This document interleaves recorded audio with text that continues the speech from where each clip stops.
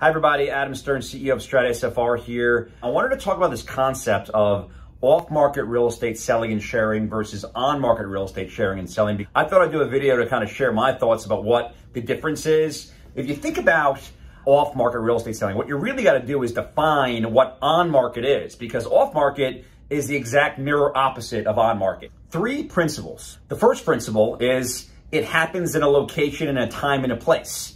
It happens in a certain location, it happens at a certain time, and you can go to it. That's the first attribute of being on market. Second attribute, if you have access to the marketplace, all of the listings and all the real estate that is on the marketplace will be available to you. The third principle is there are accepted rules and practices when you are on and transacting in the marketplace. Three principles to the on market: happens in a time and a space, publicly available information, and there's rule and accepted practices. If you think about what off market is, it is the exact mirror opposite of these three principles. Off market, let's talk about the first rule. It doesn't happen in a time or a place. It's more of an idea. So when two people meet and they share real estate information, they have effectively created an off market opportunity.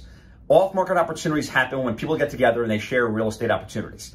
Second rule, your access to information in the off-market is directly correlated to your network connections. The more people you know and the more they know you and trust you, the more access you're going to have to off-market opportunities. Your access to information in the off-market is defined by network connections. It's not publicly available.